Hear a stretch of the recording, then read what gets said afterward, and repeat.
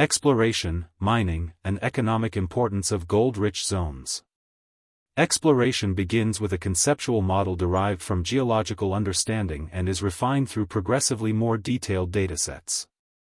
At regional scales, geological mapping, historical data synthesis and remote sensing define prospective belts.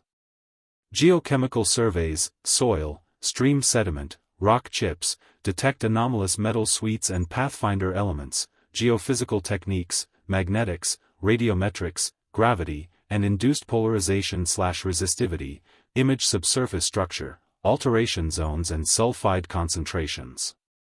Target testing advances by trenching where outcrops exist and by diamond or reverse circulation drilling to collect continuous core or chips for logging, sampling and a robust QA/QC assay program.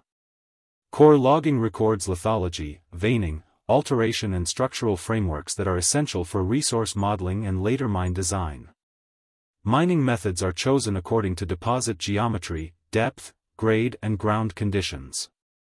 Near surface, low-grade deposits are often extracted by open-pit mining with large-scale earth-moving and waste-to-ore strip ratios a core economic parameter.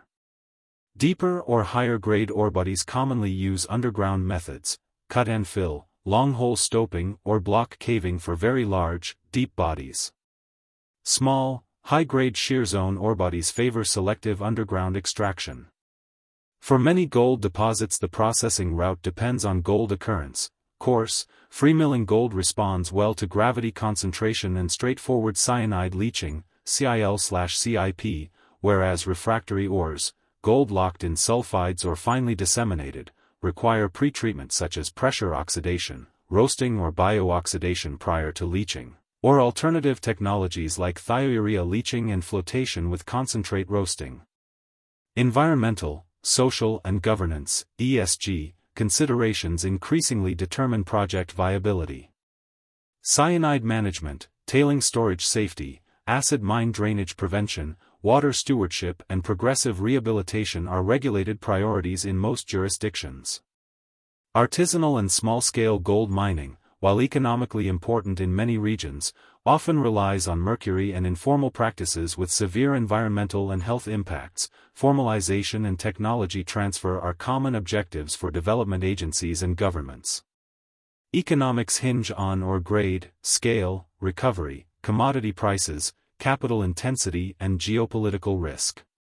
Economic grades vary. Large open-pit operations can be profitable at lower grades because of scale and low unit costs, whereas underground mines require higher grades to justify increased development and operating costs. The nugget effect, extreme short-range variability caused by coarse gold particles, complicates grade estimation and demands careful sampling strategy and statistical treatment. Resource classification, inferred, indicated, measured, and feasibility studies under recognized standards, e.g., NI 43-101, JRC, translate geological knowledge into mineable reserves and financial models. Gold-rich zones drive regional economies, supply chains and technological development. Beyond bullion value, gold deposits foster local employment, infrastructure and downstream industries, but also bring challenges in environmental management, community relations and resource governance.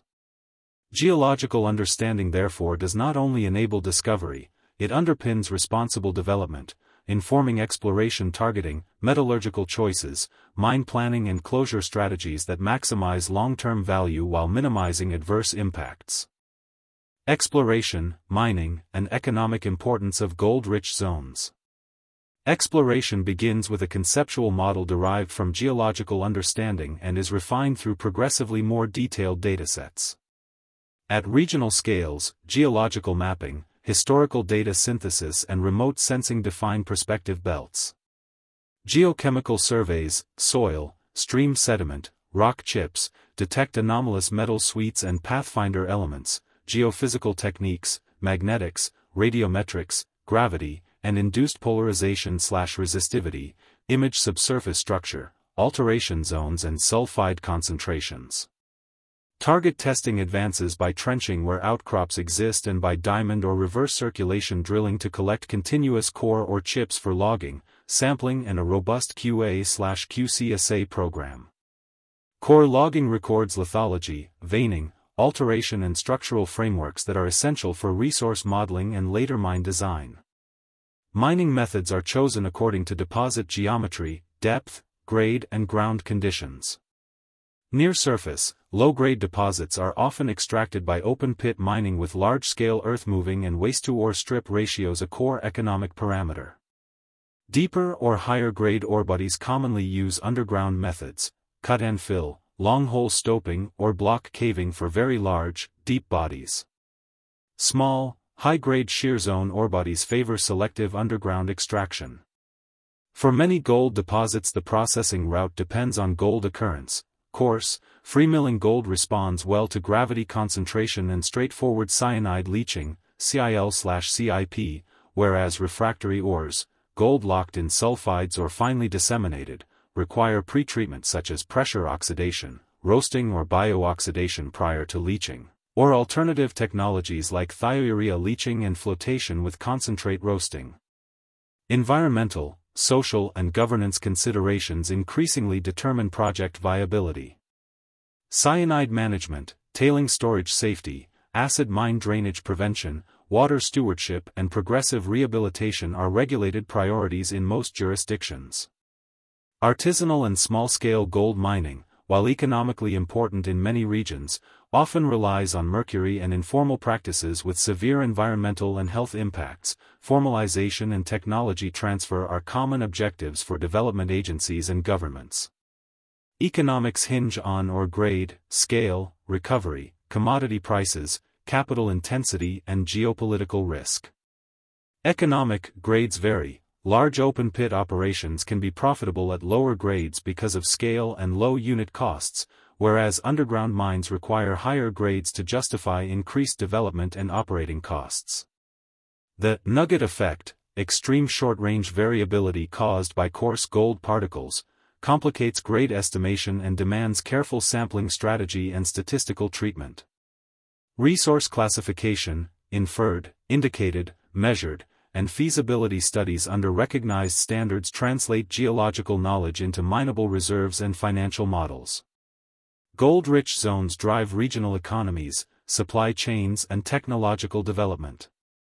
Beyond bullion value, gold deposits foster local employment, infrastructure and downstream industries, but also bring challenges in environmental management, community relations and resource governance. Geological understanding therefore does not only enable discovery, it underpins responsible development, informing exploration targeting, metallurgical choices, mine planning and closure strategies that maximize long-term value while minimizing adverse impacts.